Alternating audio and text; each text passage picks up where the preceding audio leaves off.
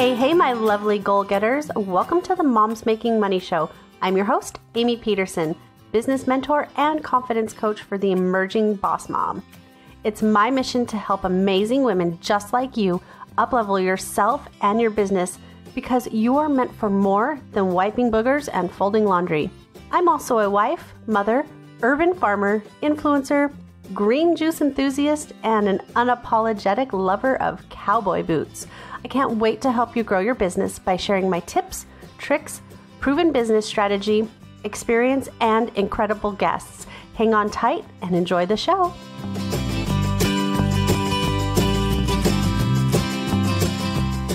Today's episode is brought to you by our friends and educational partners over at Podia. That's Podia.com. And the cool thing about Podia is that they are a super user-friendly platform that is basically all-in-one. It takes care of your email marketing, whether you are setting up an automation or you are sending out a one-time newsletter. They take care of hosting a membership site, so you don't have to use social media to host your memberships. They also take care of your digital downloads. So this works perfect for opt-ins and freebies and helping you grow your business and drive your traffic that way. They also take care of hosting your courses where you can put in all of your courses and give access. You can actually also collect payment through Podia. It's amazing. It's so all-in-one and it's so easy to use and it's so intuitive. The best part is they have amazing customer support. Hands down, some of the best customer support I have ever experienced. And I've tried a lot of things out there. The great thing that they've done for us is even though they already have a stellar, super low, affordable, like no-brainer price, their pricing is actually much lower for their highest level. They have two different levels, mover and shaker. That's still more affordable every month than some of these other guys' most affordable programs. So, and you get a lot more stuff. You get the email, you get all of the hosting, you get everything. They also have little templates in there that you can use if you're setting up a basic sales page, and they just make it so easy. They make the flow so easy, and they've given us a discount. So all of the listeners of today's show, not only are you going to get their already low pricing, but they've also agreed to give you an additional 15% off for life. So regardless of which program that you decide to go with, whether it's the mover or the shaker, you'll get that 15% off. Even if you bounce in between the two, you'll still get that 15% off forever. They also have an introduction where if you use the same code, you can also hop in, take a look around, get your free trial, no credit card required, see if you love it, and I'm sure you will. And then when you do decide, yep, I love it, which might be the same day, you can go ahead and get started with your discount, that lifetime discount of 15%, and get creating and get your sales and all of your automation started. So I hope that you enjoy Podia as much as I do. Happy creating!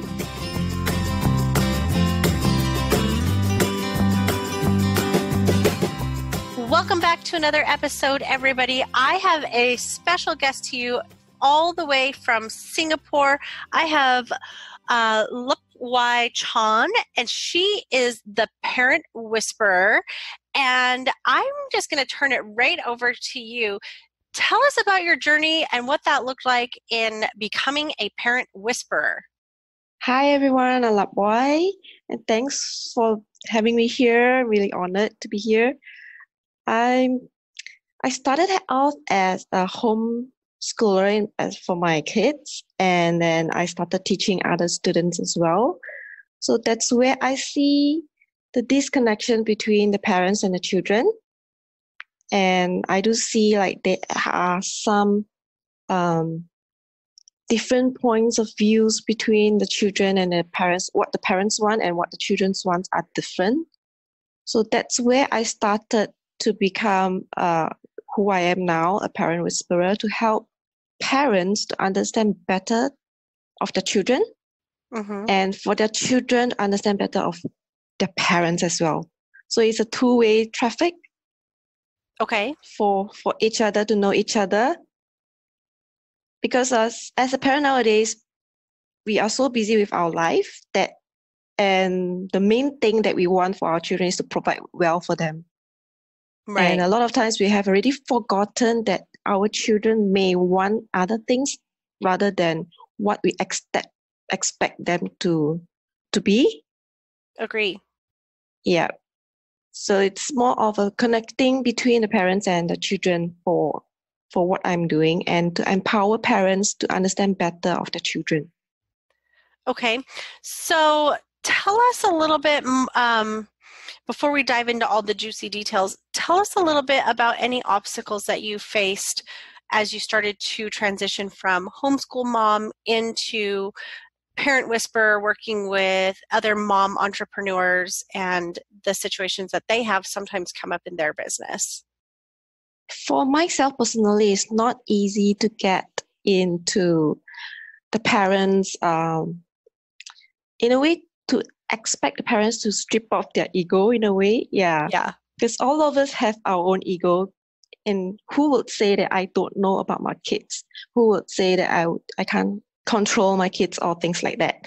So it's not easy to get into the parents' world where we tell them that actually your kids wanted to be someone else rather than what you expect them to be. Uh, it takes a while for parents to realize that, and especially for younger kids who are not very good with expressing themselves. So it's kind of tough to go into the parents, both the parents and the children's mind to guide them how to really express themselves in a way. Awesome.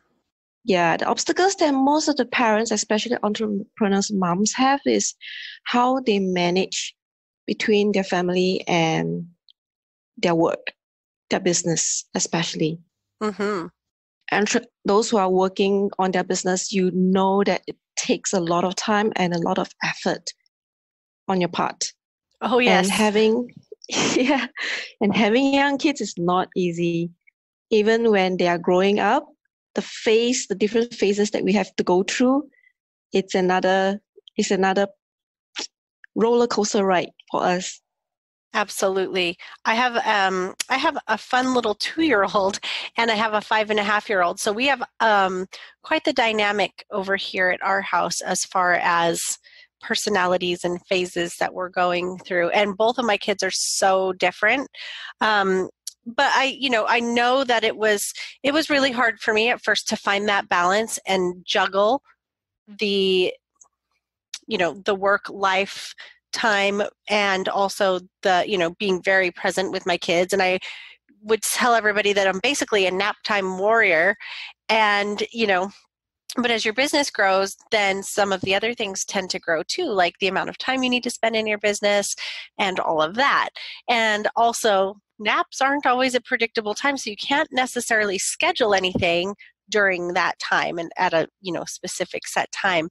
So I know that that is a struggle for a lot of moms out there, and really trying to find that balance. So do you want to tell us a little bit about your suggestions to balancing some of that while kind of trying to combat having like just that overwhelming feeling of mom guilt, like when you're working on your business instead of playing with your kids, or vice versa?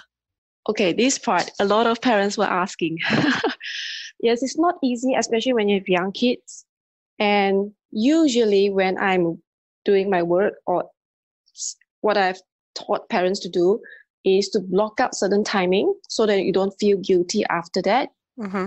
Block doing your work in small blocks of time where, for example, if you have very young kids who needs to take nap, I would set a small block of time for them to have their own self play as well, where they direct themselves. So it's more of a free, unstructured way for them to learn at the same time.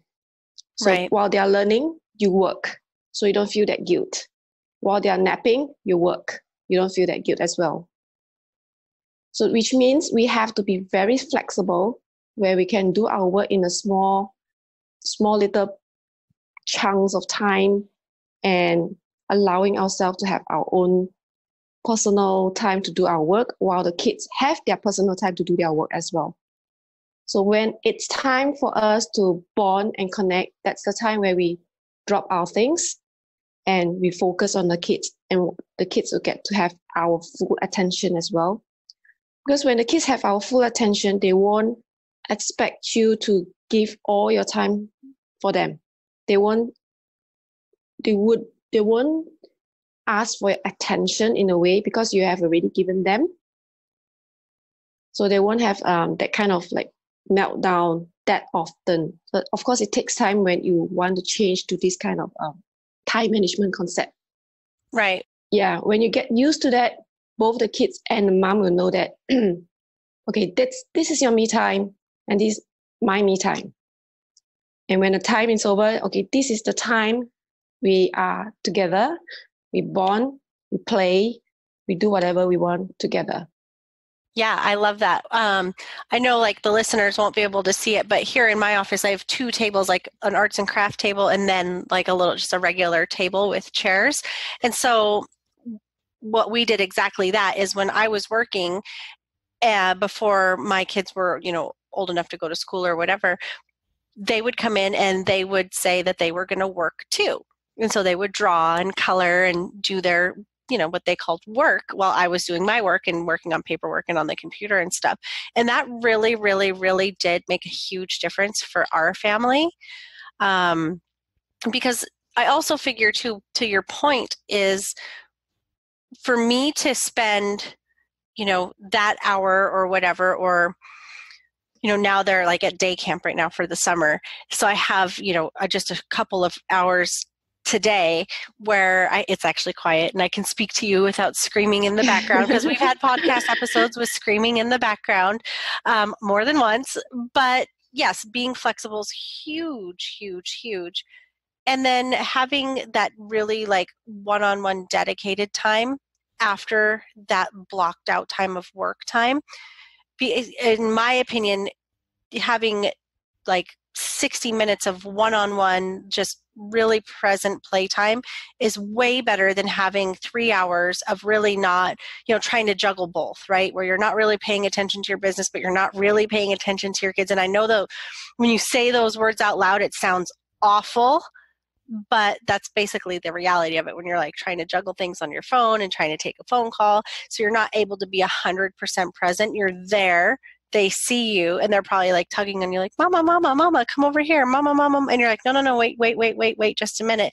Versus being able to be like, all right, let's go play. Let's go sit down on the floor. We'll color together. We'll play trucks, whatever that looks like.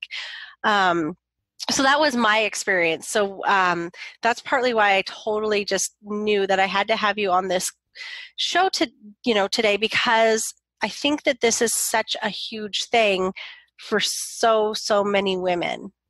That's true. And a lot of time we were so caught up with our own work that we forgot about this being present and giving enough attention to our kids. Right. And being overwhelmed with worrying, having a mom guilt, worrying about kids, whether we are giving enough for them, whether they are developing well and things like that. And at the same time, we are also worrying about our work, whether it's progressing well as well. So we are always constantly worrying as a mom, if you realize that. And I would say that be present whenever you're there, and be present with your work and be present with the kids. So it depends on which time block that you have.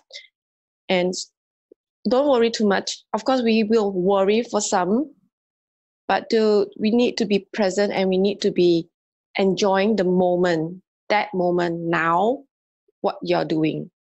For example, if you're working, enjoy it. When you're with a kid, enjoy it. So stop worrying about that, because once you worry, you spend the time worrying and you don't get to enjoy that moment and you missed it. Yeah, absolutely. And then that just keeps perpetuating more and more guilt. That's true. Yeah, part of my story, and I think some of the listeners have heard it, but for those who haven't, I'll share it again. Part of my story is I quit my corporate career to be a quote unquote stay-at-home mom. And I had a bit of like an identity crisis over that because, I'd worked really hard to get where I was in my corporate job. And so I decided I knew that I was meant for more than just staying at home and wiping boogers all day and folding laundry. So I decided to start my business back up. And I was a business type of mentor in my corporate job, so it made sense to just be a business mentor in my personal job, my personal business. And going into that, I spent the first 2 years doing that exact thing of like juggling everything. And right at first, little tiny babies, they sleep all the time. But once he started to become more of a toddler, that started to become more of like a situation because they do require so much more attention, and rightfully so. And they start to make a lot more noise, and they just need you with them more often. So I actually was like, oh, well, my business is expanding. Maybe I should see about getting some, more regular, like scheduled hours of childcare.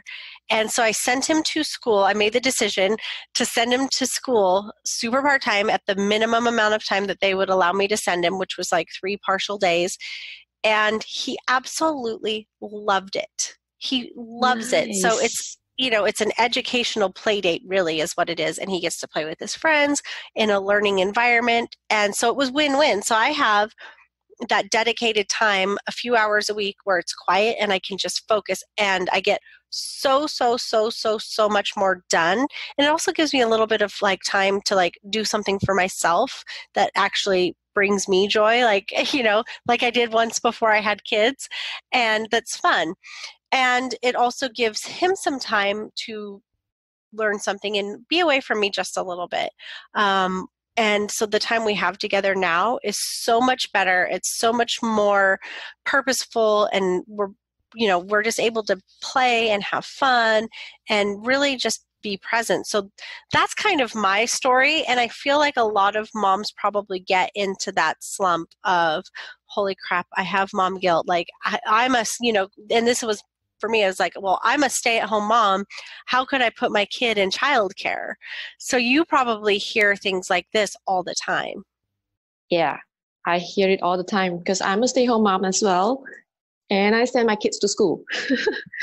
But sending kids to school doesn't mean that we are irresponsible or not taking care of our kids. It's a time where they have their own time, and we have our own time to do our things. And like what you say, having the time to do what you like, it keeps you sane as well. Yes. And to really get your things done. And once you get your things done, you can fully focus with 100% and be present for your kids once they are home. And you don't feel that mom guilt because they are doing that. You know that they are doing their things, and you are doing your own things as well. And both gets the job done. Yes. And I think that, for me, and I'm sure with a lot of your clients as well, I think that the thing that holds us back the most is that we worry what other people are going to say, what other people are going to think, whether it's friends or family or, people who we just know, or extended family or whatever. And we worry that they're going to say something negative, because we're all worried about, at least at first, we're all worried about like, oh, they're going to think I'm a bad parent or blah, blah, blah, blah, blah, And eventually you just get to the point where you're like, all right, I don't want your advice. I don't need your opinion. My kid's great. And I feel like this for me was a lot of that because I didn't want people to think like, negatively of me. But at the end of the day, who cares, right? That's true. That's true. And a lot of time people like to judge. Yeah. The first look, okay, for example, device. The first look of your child playing on a device, they will think that, okay, this mom is not taking care of the kids. So she just dumped the device to the kids. Mm-hmm. But they do not know that this kid maybe just this moment have that device on the hand. Right. Yeah. Maybe before that, for my kids, weekdays, they do not play unless with permission or they have done their work. And for weekends, I allow them to have control of how they manage their device time, their screen time. So they are older now, so I give them the freedom to control their screen time. So when you're out, maybe people, when they see us all on our screen, they may think that, okay, this family doesn't really talk. But I don't really care now because I know my timetable better than anyone else. Right. But of course, I'm still open to what people say so that I can reflect on myself. Am I doing right? I don't really shut off other people, but I will filter out certain comments from other people so that I'll take in the good one, reflect on myself and adjust a little and remove those that I feel that it's not suitable for me or not right for me. So I'm still open for comments, and I always be aware and intentional on how I parent my kids. Yeah.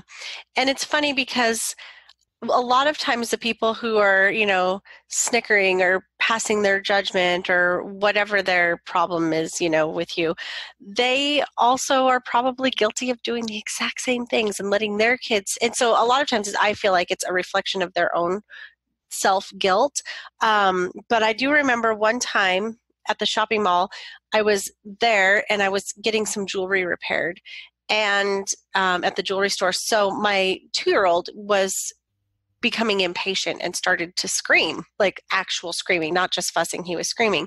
So I put on like this, like, I don't even know what it is, but like an app where he was doing like ABCs, and I gave him the phone with the ABCs on it. And some older woman came by and she had a negative comment. She's like, "Oh my God, he's already on the phone at that age." And I was just like, whoa, like I kind of wanted to say something, but it like took me off guard. And I was like, wait, you're just walking by and you had something to say? Like, you don't know that he's watching something that's actually educational. Like, yeah, it's on a screen, but it's also like keeping the peace in the mall, So it was like for 5 minutes, just a moment in time. And so like you said, it doesn't show that whole big picture, So oftentimes I see parents who give their kids screens like at restaurants, right? And I feel like that's just, and I think about it like this, like maybe that mom has really just, she's been cooking and cleaning and doing all the things, and she just needed a dang break. Like she just didn't want to cook dinner tonight. Maybe it was hot. Maybe she didn't have time to go to the grocery store. Like we don't know what her story is, but she just wanted to have a peaceful dinner that somebody else cooked and she didn't have to wash the dishes. And she wanted her kid to be quiet so she could enjoy it. So she let him use her phone or a tablet or whatever. I have no, like, I get it, like no judgment or anything. I mean, granted, I know some instances in some families, it's an all the time, everyday thing, and it does become problematic and interrupt sleep. And I get all of that. I'm very mindful of that. And, there are days that my kids probably use their devices or watch one too many cartoon episodes or something, and, it's just, you got to try to find the balance. But yeah, I definitely try not to ever pass judgment on a mom trying to sit at a restaurant, enjoying a quiet meal that she didn't have to cook or clean up after while her child is being quiet. That's true. That's true. I think the device thing is the most common judgment that people passed on, and it's kind of tough not to have kids to have it, especially nowadays. Even in the school during their learning time, at certain time frame of the in the school, they do use their device to learn. So if you use your device purposefully, why not?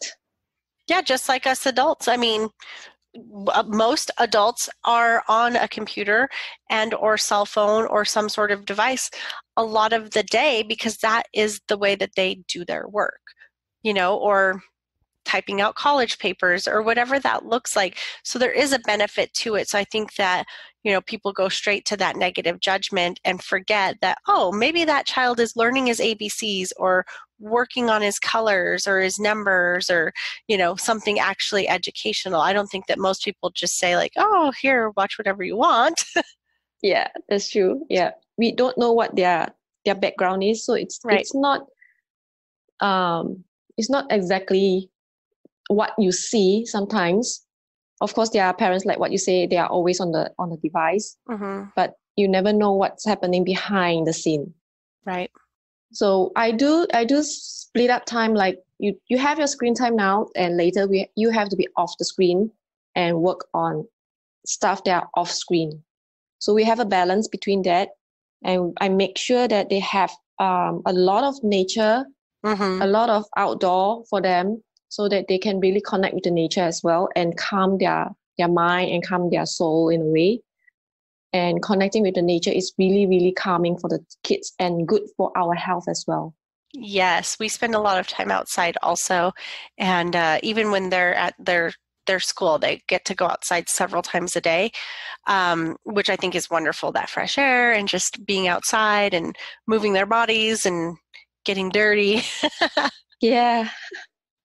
I love that.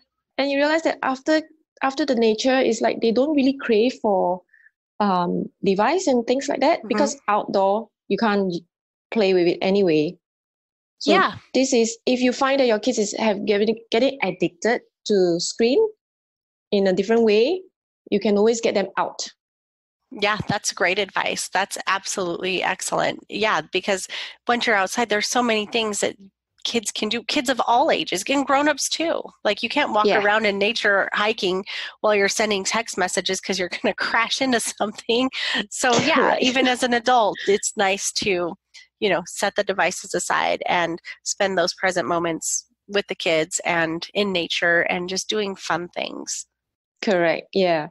So nature is the best way to avoid, having a screen. And for us, like what you say, we can't even text.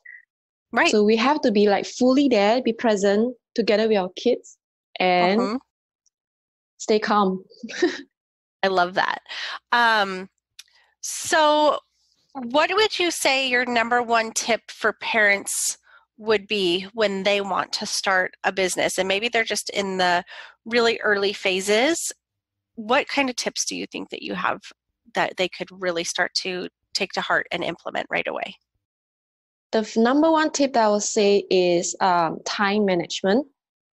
Because when you just started, like what you have mentioned, a lot of mom guilt is there. Right. Because you have, especially when you are starting, you have to figure out a lot of things on your own, and you are struggling with having to divide your time between your child and your work. So your time management has to really be very well managed. Of course, it takes time for you to learn about yourself as well. That's where you discover who you are and what you do for what purpose. So with that purpose in mind and with that vision in mind, you have a better management of where you want to be and how you want to manage your time, such that you get your things done and you get to manage your little ones at home. Yeah. And your budget, because at times you will want to have some help either on your kids or on your work. So you may get, if you want to automate your stuff, you may need to get some software to help you automate your stuff, or you want a babysitter for that few hours per week. So that's the budget that you need to manage as well. Right. Absolutely. Absolutely. And, whether you're a stay-at-home parent or not, and you're trying to build a business, I think that people tend to underplay what really goes into growing a business, and it is quite an undertaking. So asking for help a few hours a week with a babysitter, even if you're in your own, like say you have a home office, like I have a home office, and I would get a babysitter 4 hours a week who would come and, be with the kids, even though I was still here. And it was such a huge help. And so I feel like giving yourself permission to be not just a stay-at-home mom, but to become a work-at-home mom and to be a business owner, once you've accepted that permission within yourself, it makes such a difference. Yes, it is. And it's okay to ask for help. So be aware how much you can manage and don't get overburdened. So when you get burnt out, it's very, very quickly you feel like giving up. Yes. And a lot of parents, before they start building their business, they think that, okay, I start my home business, I get to be at home with my kids and things like that. It's not that easy. And if you don't manage it well, you feel like you have a lot of guilt on your work not being done, Mm-hmm. and guilt on your kids that you are not there for them. Absolutely. Yeah. And I experienced all of those things. And once I finally decided to give myself permission to do what I needed to do, I was like, oh, this actually isn't so bad. Like, my little one going to the school a few hours a week was so good for him. And it was actually really good for me too, if I'm being honest. I can totally understand that. So yes, that's amazing. So I know you have a really awesome free gift for everybody. Let's see. It is the 10 non-screen activities that kids can do. Yes. That's the 10 activities where you can. It's catered for starting from toddler or preschoolers all the way to twins, like 10 or 11 years old. Okay. Where you can interchange the activities as well, and you can play with your kids as well, where I make it flexible for different ages, and you can improve it, or you can be creative with the games and activities that is listed there. So you tend to take them away from the screen, like what I've mentioned previously, and you can bond with their kids with the activities, or when you're busy, you can arrange those activities for your kids to do while you're working. Perfect. I love that. So in order to take advantage of this incredible free gift, just swipe up if you're listening on your phone and grab that straight out of the show notes. We will have the link directly to the 10 non-screen time activities right inside the show notes. Or if you're at amiepederson.com, you can hop over to the podcast page and the link will be available there as well. So one last thing before we hop off of here, tell us where the best places to find you are, so that we can give you some follows and get to know you a little bit better and keep up with all the great work that you're doing. All right. You can find me, if you have a reader, you can find me at my website at Lup Wai Whisperer, parentwhisperer.com. Okay. Yep. And I have a parenting group, which is the Practical Parenting Tribe on Facebook, and a page where I share a lot about our home learning and activities that we do. So I have 3 different places where you can find me: the website, lupwaiparentwhisperer.com, the parenting group on Facebook, and the Facebook page, which you can find on Facebook by typing in Young Smarties. It's mainly about kids. So I have different focus on different platforms for parents as well. Oh, that's perfect. Awesome. Well, everybody, make sure that you take full advantage of this incredible, super generous free gift, as well as finding her over on all of the places on social media and hopping into that Parent Whisper group, where you can get lots and lots of value. So thank you so much for taking the time to join us today, especially since you're coming to us from tomorrow. Thank you so much for having me here You're and together with you. I look forward to talking with you again soon. Yes, I look forward to. Thank you so much. Thank you.